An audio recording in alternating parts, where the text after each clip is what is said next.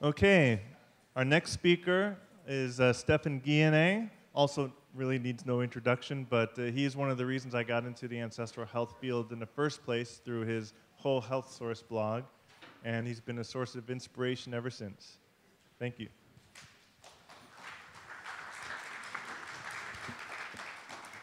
Thank you. It's good to be here at my 4th consecutive Ancestral Health Symposium. I'm glad to see some familiar faces in the audience. Today I'm going to talk about a subject that I think has very profound implications for our current epidemics of obesity and metabolic dysfunction, and that is a condition called leptin resistance. So to give you an overview of what the talk's going to be like, first I'm going to go over the history and the importance of leptin. Then I'm going to talk about the cellular causes of leptin resistance that have been identified. And then I'm going to talk about some potential diet and lifestyle contributors to leptin resistance. So let's start with the history and importance of leptin. Weight regain is a major barrier to obesity therapy. And to illustrate that, what I have up here is a 10-year follow-up of one of the longest followed up and most successful weight loss studies, which is a diabetes prevention program study.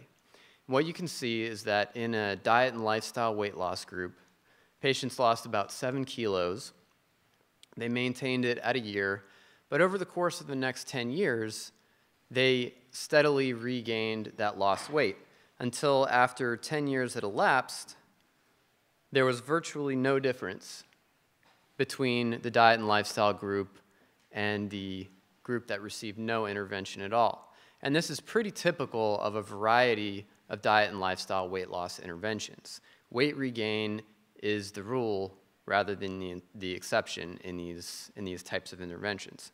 And that's thought to relate to a couple different things, but one of the main factors is that the body actively resists weight loss. And this resistance to weight loss is related to the leptin signaling pathway. So one of the first signs that body fat mass is regulated came from a physician named Bernard Mohr, who was practicing in the German city of Würzburg. Dr. Mohr had a patient named Eliza Moser, 57 years old, who came to his hospital with a condition of mental disruption which disappeared with a few weeks of bloodletting and cathartic therapy. I'm not sure what cathartic therapy is. It doesn't sound good, though. Further, the patient had become uncommonly obese over the last few years. Present status, uncommonly extreme obesity. This patient died 2 months after being admitted to the hospital, and Dr. Mohr performed an autopsy on her. As he removed her brain, he turned it over to the underside, and he noted the presence of a tumor that had destroyed a part of her brain called the hypothalamus, and I've circled that here on this brain.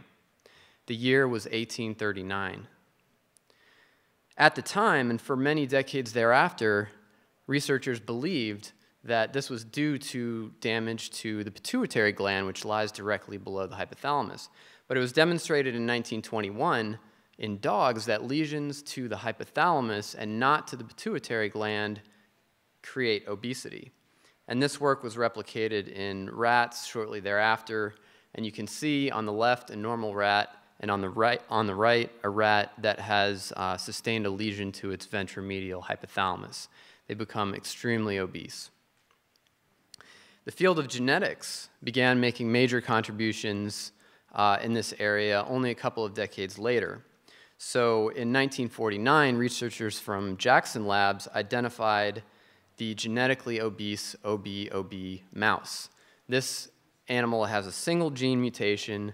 You can see on the left, it's extremely obese compared to normal mice. And at the time, they had no idea what this mutation did. And over the course of the next few decades, they identified a number of other single gene mutations that cause extreme obesity in rodents. So naturally, researchers were interested in understanding the mechanisms by which these lesions and these genetic mutations produced obesity.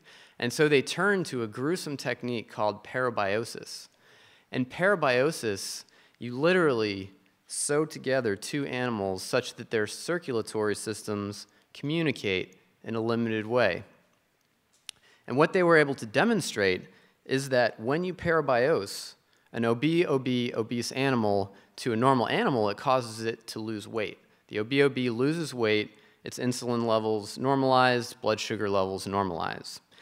And through a series of related experiments, they were able to determine about a half century ago that that there was a circulating factor that powerfully controls body fatness, that OB mice lacked this factor, and that animals with ventromedial hypothalamic lesions were not able to respond to that very same factor.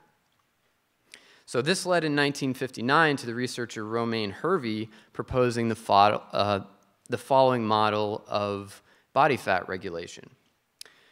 What he proposed is that fat tissue secretes a factor that they called the satiety factor in proportion to its size, and that factor travels through the circulation, is detected by the hypothalamus, and that the hypothalamus then regulated food intake to maintain body fat stores within a relatively stable level. So it wasn't until 1994 that researchers identified what the satiety factor was. And what they did was they identified what the genetic mutation was in OB mice. And it was a gene that indeed coded for a circulating factor that they named leptin.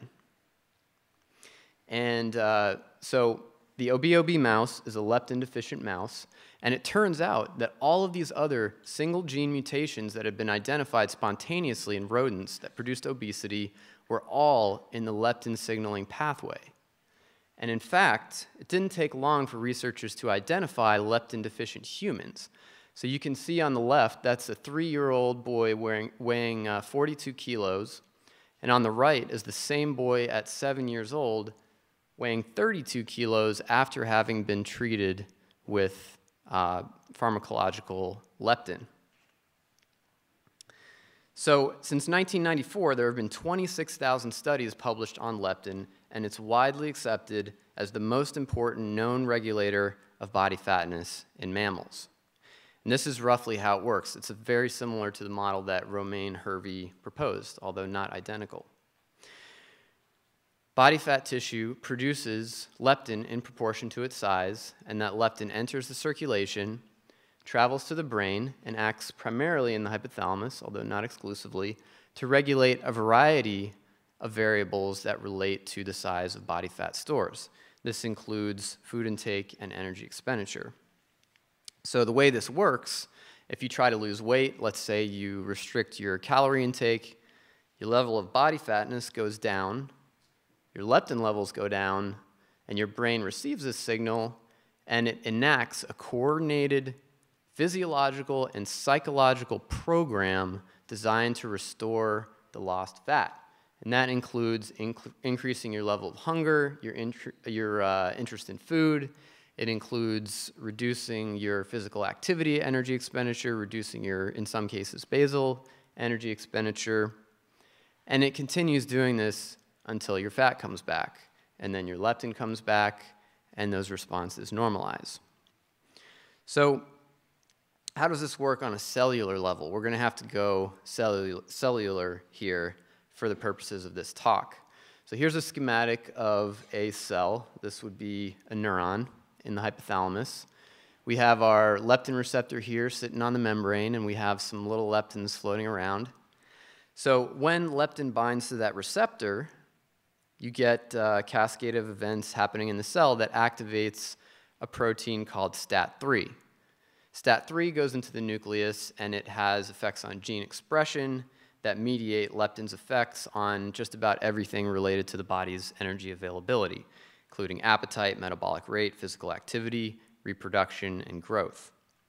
In addition, the leptin receptor activates another pathway called the PI3 kinase pathway.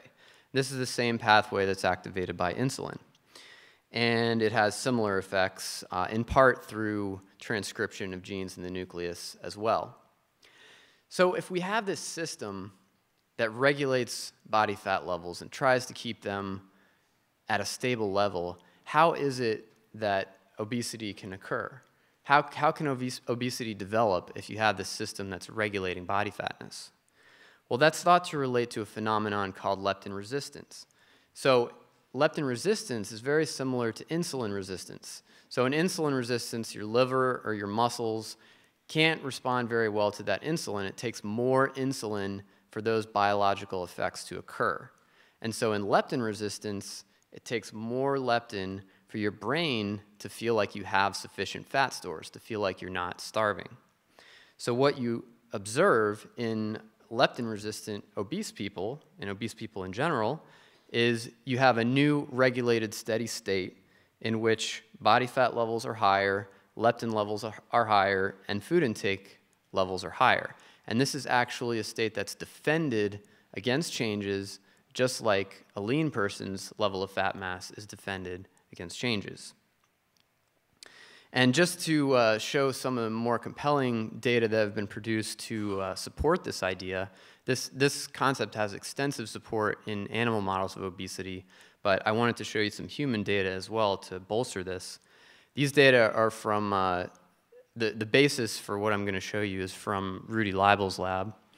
And he's shown, as have many other groups, that there's a fairly tight relationship between a person's lean mass, that is their total mass minus their fat mass, and their total daily energy expenditure. So the higher your lean mass, the higher your total energy expenditure. And you can draw a pretty good line through this if you get a bunch of people together. However, what he's also shown, and by the way, this holds true of both lean and obese people. Doesn't matter what your level of body fatness is, you still fall on this line approximately. What he has also shown is that when he weight reduces people by 10%, doesn't matter if they're lean or obese, they fall off this line. So their energy expenditure per unit lean mass goes down. So that's part of an energy conservation strategy that the body initiates to resist weight loss. And it's part of a suite of things that the brain initiates, including increased hunger, increased interest in food, increased muscular efficiency, which means you burn fewer calories for the same contraction, and reduced levels of thyroid hormone. But what he did next was what was really, really interesting. So he took weight-reduced obese people and he replaced their leptin levels up to the pre-weight loss level, just to the level that they were at before they lost weight. And what he found is that this largely eliminated this metabolic adaptation, this psychological and physiological adaptation to weight loss, and it brought their energy expenditure per unit lean mass back onto this line. So what this shows is two things. One, that obese people actively defend their higher weight, and that's one of the main reasons why it's difficult to lose weight sustainably. And two, that this relates to changes in the leptin signal. Okay, so let's move on to cellular causes of leptin resistance. Let's come back to this schematic here, this simplified schematic of leptin signaling. So we have the leptin signal going through the STAT3 and PI3 kinase pathway. So what cellular signals can disrupt these signaling pathways? Well, one thing, ironically, is elevated leptin. So if your leptin goes very high, there's actually a feedback mechanism through this protein, SOX3, that dampens that leptin signal and dampens its effects in neurons. But in fact, there's another thing that can activate SOX3 besides high levels of leptin, and that is inflammatory signaling in the cell. Inflammatory signaling can also activate a second protein called PTP1B that also negatively regulates leptin signaling through the STAT3 pathway.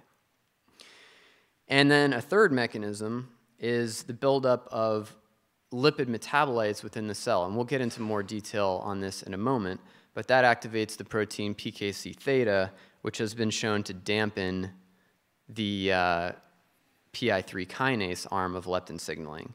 So together, these cellular mechanisms can greatly diminish the ability of leptin outside the cell to change the activity of neurons that mediate leptin's effects on physiology and psychology. And just to give you some of the studies that support the relevance of some of what I'm talking about here, if you take regular mice and you knock out important inflammatory pathways, specifically in the brain or in the hypothalamus, and then you put those animals on a fattening diet, what you see is that they are resistant to fat gain. They are more leptin sensitive than regular mice, and they experience less weight gain and less fat gain. Furthermore, the same applies to those factors that dampen leptin signaling that I just showed you, SOX3, PTP1B, and PKC theta. When you get rid of them in the hypothalamus, you get animals that are increasingly leptin sensitive, show reduced weight gain and reduced fat gain in response to a fattening diet. So these things are causally related to the development of leptin resistance and obesity in animal models of dietary obesity. Okay, I'm going to skip these next couple slides here. We don't have time for them. So now we arrive at the most speculative portion of this talk. And this is the possible diet and lifestyle contributors to leptin resistance. I want to emphasize that research is ongoing on this, and what I've done is to do my best to collect plausible mechanisms from the literature. These are by no means established to cause leptin resistance and obesity in humans. So I just want to start with that caveat. So the three mechanisms of cellular leptin resistance that we discussed so far are inflammatory signaling, accumulation of lipid metabolites, and excessive leptin exposure. So what diet and lifestyle factors can trigger those?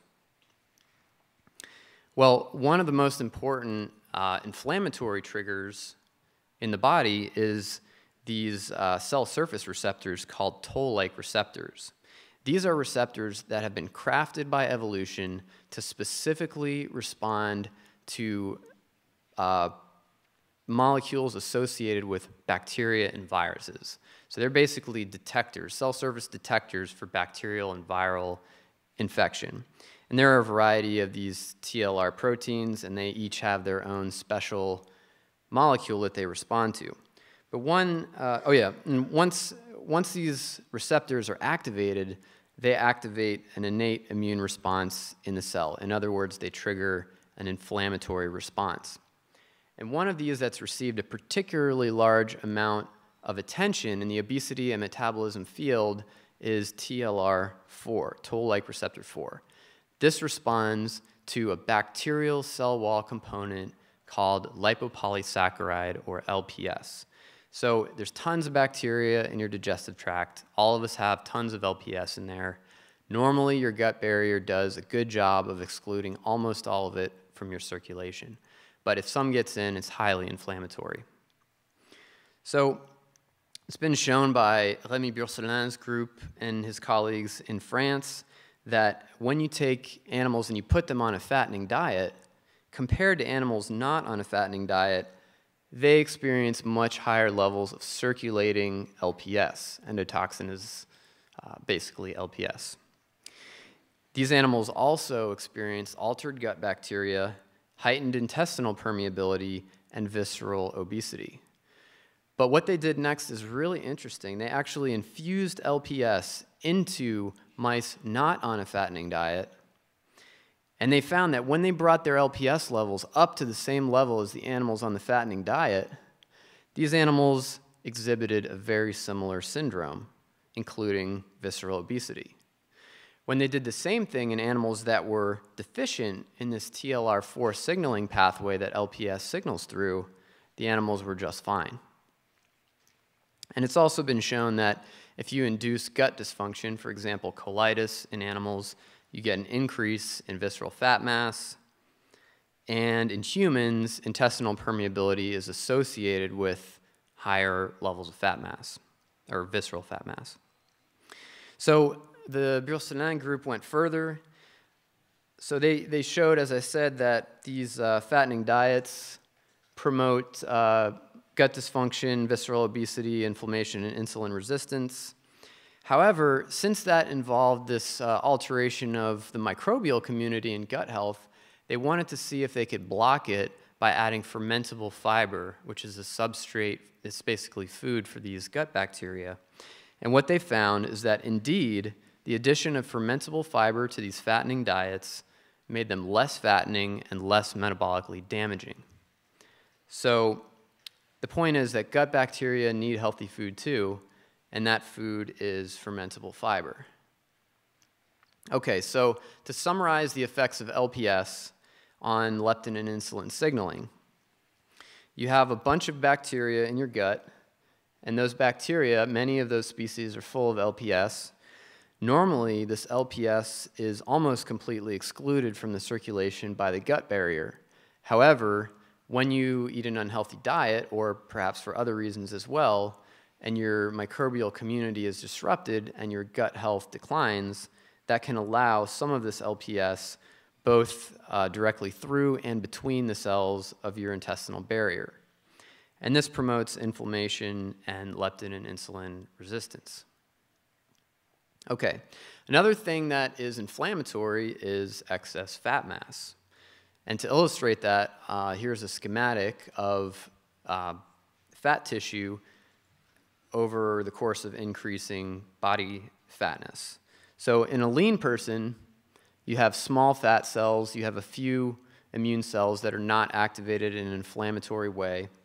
As a person gains fat, the fat cells increase in size, you get the recruitment of activated immune cells to that tissue, and you get the secretion of inflammatory factors. And that situation basically just continues to become exacerbated the more fat a person gains and the larger their fat cells become. And now, it has not been established that inflammation in fat tissue causes inflammation in the hypothalamus.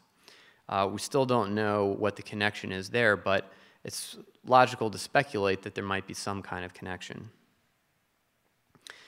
Refined processed food is also inflammatory. To illustrate that, I'm going to show the results of a study on the effects of diet on post-meal inflammation, or postprandial inflammation. So they compared two diets. One they described as a high-fat, high-carbohydrate diet. And this is eggs, sausage, muffin sandwiches, and hash browns. It's basically processed meat, refined carbohydrates, fried potatoes, versus an American Heart Association approved diet, which, although it may not be viewed by some people in this audience as the ideal diet, is composed primarily of unrefined foods. So oatmeal, milk, orange juice, raisins, peanut butter, and I don't know why they had an English muffin in there. It seems kind of like the sore thumb there. But in any case, they were both identical in calories, although the high-fat, high-carb diet was higher in fat. And they tracked the levels of glucose and blood fats over the course of the next 3 hours and found that that both were higher after the high-fat, high-carbohydrate diet, which is not that surprising considering it's a more rapidly, easily digestible meal. Furthermore, they showed that the levels of LPS, which is that inflammatory bacterial compound, went much higher on the high-fat, high-carbohydrate diet over those 3 hours after the meal. And it was continuing to increase even after those 3 hours were over. And associated with that, when they looked in the people's circulating immune cells, they found higher levels of oxidative stress, higher levels of inflammatory activation, and higher levels of SOX3 activation, which is that inflammatory activated protein that dampens leptin signaling. So again, we don't know exactly what the connection is between this type of inflammation and inflammation in the hypothalamus. However, the fact that LPS levels are much higher and SOX3 levels are going up makes it highly plausible that this would have inflammatory effects in the hypothalamus. And by the way, this postprandial inflammatory response is known to relate to certain components of the diet, in particular the concentration of plant phytochemicals such as polyphenols. So having more polyphenols reduces this response. Physical activity is anti-inflammatory to the brain. We know that physical activity protects against obesity in animal models, and we know that it's associated with less weight gain over time in humans. And we have pretty good reasons to believe that that's more than just an association. The mechanism for this is pretty well worked out in animal models. So when you exercise, the stress, the muscular cellular stress of exercise causes that muscle to secrete an inflammatory, or what's typically considered an inflammatory cytokine called interleukin-6. Interleukin-6 goes through the circulation to the brain, and paradoxically in the brain it actually has anti-inflammatory effects. So I think the brain is basically recognizing this as a signal that you've engaged in physical activity. And this causes inflammation to decrease and leptin sensitivity and insulin sensitivity to increase. So the second factor after inflammation is lipid metabolite accumulation. So normally you have your neurons and you have fatty acids hanging out outside the neurons. And these enter the cell. Some of them become acyl-CoAs, some of them become diacylglycerols, which are lipid metabolites. And typically these end up in the mitochondria getting burned for ATP, which is the cell's energy currency. However, if you have more fatty acids coming into the cell than the cell is able to handle, then you get an accumulation of lipid metabolites in the cell. These activate that protein PKC theta, which dampens insulin and leptin sensitivity. So how do you get cellular fatty acid overload? Well, one way is to gain body fat. So what this graph shows is the rate of release of fatty acids from fat tissue on the vertical axis versus total fat mass on the horizontal axis. Each one of these represents one person. What you can see is that there's a pretty good relationship between the amount of fat a person has and the rate at which that person's fat releases fatty acids. The more fat you have, the more fatty acids your fat is releasing, and the higher the rate of fatty acid exposure to your lean tissues. Another mechanism that's received some attention in the research community relates more specifically to diet. And what this group has shown is that when you feed animals a diet that's enriched in palmitic acid, which is the main saturated fatty acid in body fat and in the diet, versus oleic acid, which is the main monounsaturated fatty acid in the body and in the diet, you get higher levels of acyl-CoAs and diacylglycerols in neurons with the palmitate than you do with the oleate. And that translates to higher levels of PKC theta activation, leptin resistance, and higher body fat gain, at least in the conditions of this particular experiment.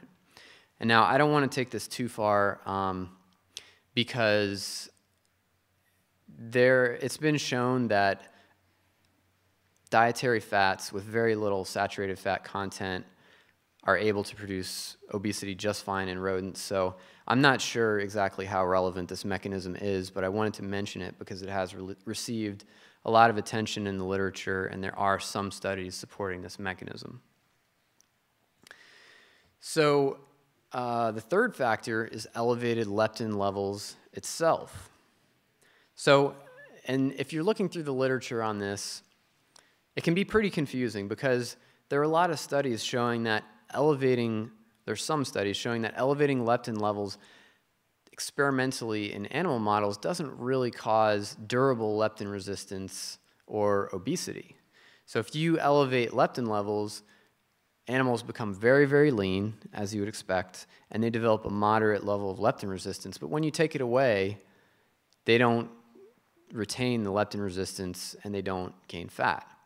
However, what's also been shown, this is what I think is the most interesting thing, is that if you do that in the context of a fattening, unhealthy diet, that excess leptin paradoxically accelerates the fat gain, which is the opposite of what it should be doing. So on the left, we have two groups of animals on a healthy normal diet. One group is receiving leptin. You can see it's gaining less weight than the group that's not receiving leptin, and it has a lot less body fat if you do body composition. However, on a fattening, unhealthy diet, you get accelerated weight gain, really remarkably accelerated weight gain and the development of leptin resistance. So this suggests that when in the presence of other inflammatory or harmful aspects of a diet, elevated leptin can actually exacerbate and contribute to leptin resistance and fat gain. So how do you get elevated leptin?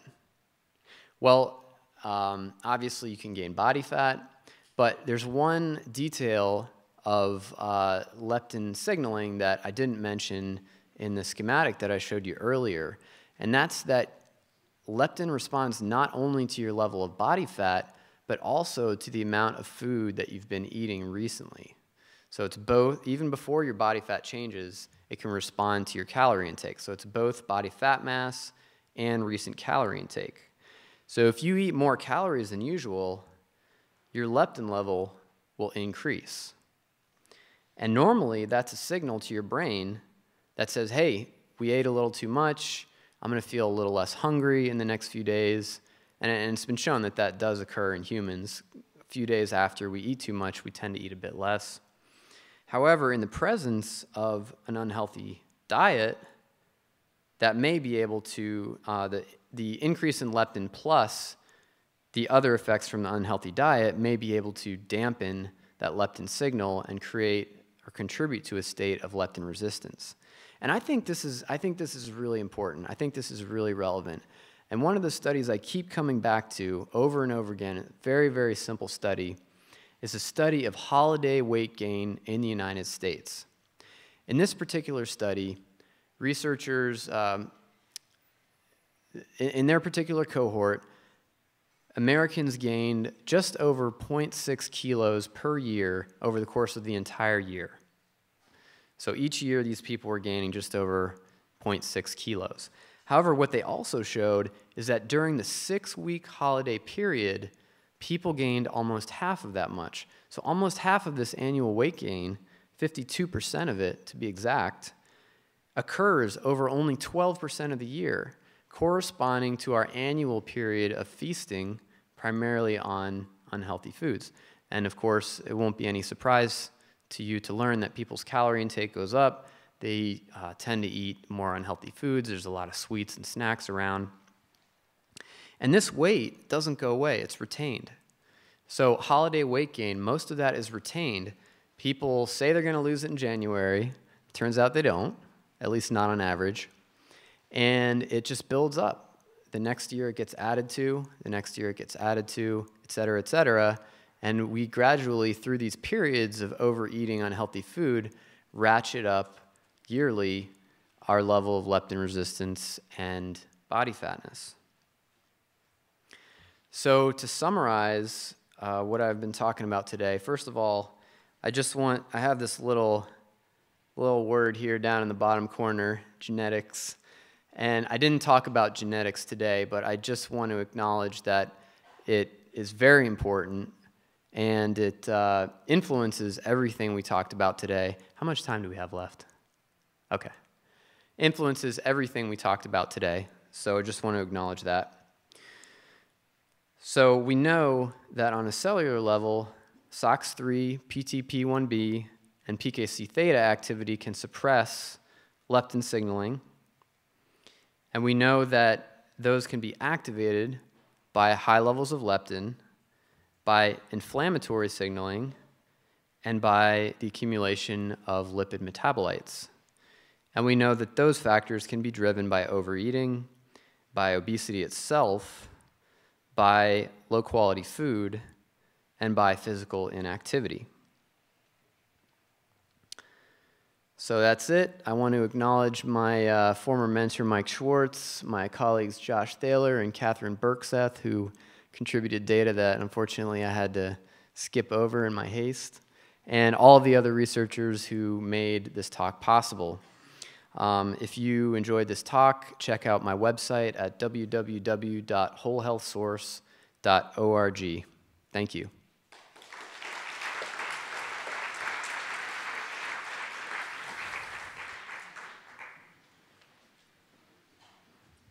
Yeah, so we have time for some questions.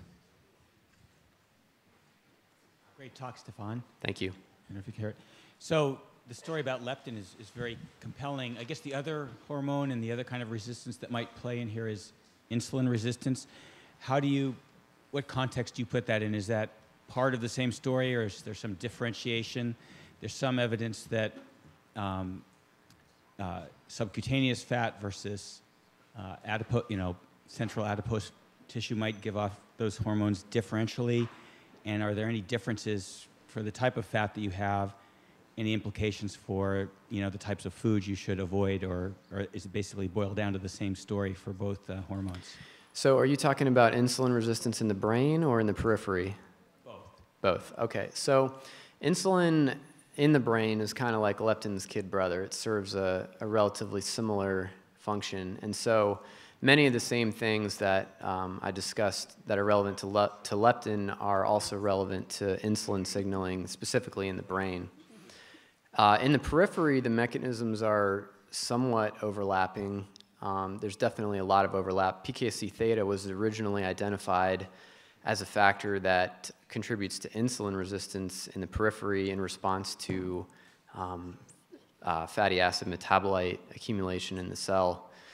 In terms of the association between insulin resistance and body fat distribution, I really don't know whether I don't know which one is the cause and which one is the effect, but I would love to know the answer to that question. The other question was, depending on your distribution, does that have any implications for the kinds of foods you should avoid, or does it come down to the same kinds of dietary prescription, no matter which? I'd have to think about that a little bit. The only thing I'll say off the top of my head is I've seen some suggestion that people who have a more central distribution of body fat and insulin-resistant phenotype benefit more from carbohydrate restriction than people who don't. That's the only thing off the top of my head that I can think of. Do you have a view on cold thermogenesis and leptin resistance? From an ancestral perspective, well, not specifically for leptin resistance, but from an ancestral perspective, I think cold thermogenesis is probably something that's a good idea to do from time to time. It's another form of physiological stress that we evolved to tolerate and thrive on, like exercise. It's something that you can do, just like you can build your muscles through exercise, you can build your thermogenic capacity through cold exposure. I've done the polar bear plunge for the last 2 years in Lake Washington just for kicks, and last year I took cold showers in anticipation of it and definitely made it easier. But as far as leptin resistance, I really don't know. Thank you. Mm-hmm. So a number of your slides made use of the terms like unhealthy diet, low-quality diet, fattening diet. Would you mind defining what you mean by that? Thanks. Yeah, that's a good question. So I deliberately left that fairly non-specific, and the reason is because we use these refined fattening diets in our rodent studies that differ in a number of different ways from the healthier comparison diet that we use. And so based on these studies, we can't make any specific claims about what dietary elements are responsible for the effect. But what I can tell you is the fattening diet, typical one that we use is 60% fat. It's primarily lard-based. And then the remainder is refined carbohydrates with a little bit of sugar, a little bit of cellulose for fiber, and then some vitamins and minerals. So we're not sure exactly what it is about that diet that's fattening and unhealthy, but I could speculate another time, but I'll go on to the next question. Yes?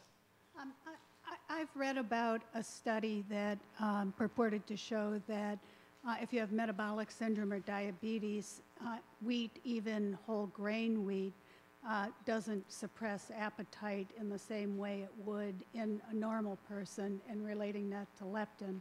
Wheat And specifically? Wheat specifically, it was comparing wheat and oats. Okay. And people who had metabolic syndrome and those who didn't, and showing that they responded normally fullness to oats, but sort of didn't register they'd eaten to the wheat. Yeah, I'm not familiar with that, but it sounds interesting. Are there any lab tests that you would recommend to show levels of leptin and or leptin resistance?